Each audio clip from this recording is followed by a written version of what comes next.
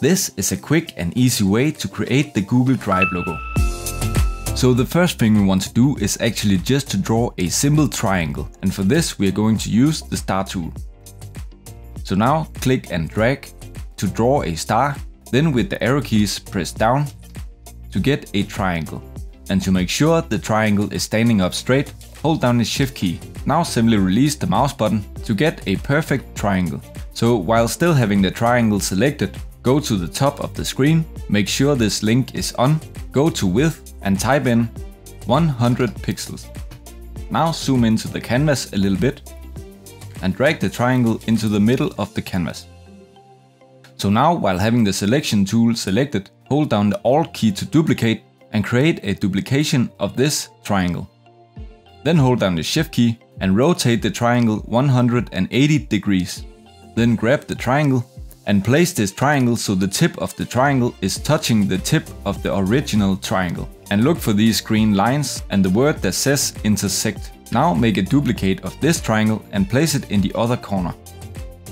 And once again, place a duplicate of this triangle in the left corner. Now we have the triangles of our Google Drive logo, but we need some lines here to connect to the triangles. So for this, simply select the line tool and draw a line from this anchor point right here and down to the anchor point right here. Do this on all three sides. So now we need to separate the different shapes of the logo so we can color them differently.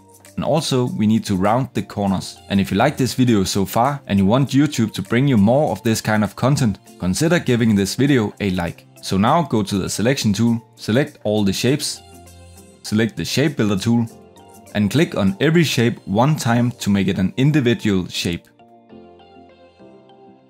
Now go to the selection tool and while having all the shapes selected, select a fill color for the shapes and delete the stroke. Then unselect all the shapes, select the shape in the middle and delete this one. So before rounding the corners, we can now color the logo. So I will leave the hex codes for all the colors in the correct order. Simply start with the top triangle, select the fill and give this triangle the first color. Then simply go clockwise and add the colors. So now we have the right colors for the Google Drive logo, but we need to round the corners before we are done creating the logo. So select all the shapes, go to Edit, go to Copy, then go to Edit again and select Paste in Front. This will paste a copy of this logo on top of the original logo. And while having this copy selected, go to the Pathfinder panel.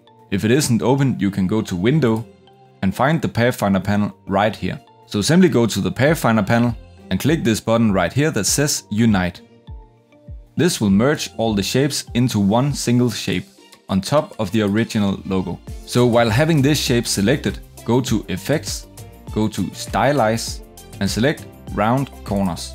If you have Illustrator CC, you will have some handles right here that you can pull instead of doing this. I have Illustrator CS6, so I will create the rounded corners this way.